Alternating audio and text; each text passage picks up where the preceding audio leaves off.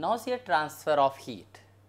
See here, when the body is heated, like suppose you have taken a rod in this way, and if you are heating this end, heat is slowly transferred to this.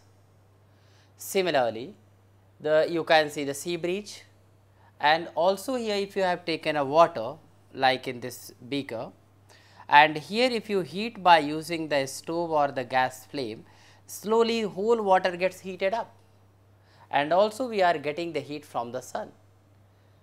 So, how is heat being transferred from the sun to the earth? How is heat being transferred from one end of metal to another end of this rod? And how is this heat is transferred from the surface of water to the top of the water level here? In all these cases, transfer of heat takes place. There are three modes of, or you can say there are basically three methods to transfer the heat. First one we can discuss, that is called conduction. See here in conduction, suppose you have taken this example of the metal rod. This metal rod is made of the large number of the atoms. They keeps on vibrating at room temperature. Suppose if you are heating at this end, the temperature you are giving, what happens? Each atoms start vibrating with the greater amplitude and transfer their energy to the next atom, and by this way the next atom vibrate and it transfer its energy to the next atom.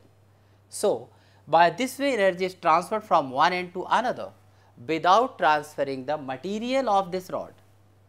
So, actually atoms of the rods are not actually displacing, but they are transferring their energy to the next and coming back to the original position. So, this method is known as here conduction. Similarly, second one is here convection.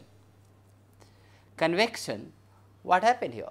Suppose if you take here the water in a beaker,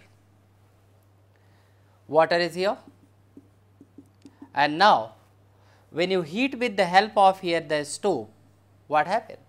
Water molecules which are at here the bottom, they gets heated up easily, becomes light in weight and they go up, and the cold water molecules come down. So, by this way this whole water gets heated up. This process is known as convection. But see here in the convection, actually the water molecules are moving, they are actually being displaced. The water molecules which are at the bottom, they are coming to the top, and the molecules which are at the top, they are coming to the bottom, but here it is not happening. Third method is here, that is called radiation.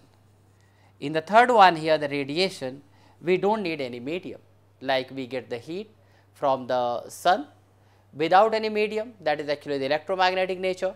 So, when the heat is transferred without any medium, then this process is known as radiation.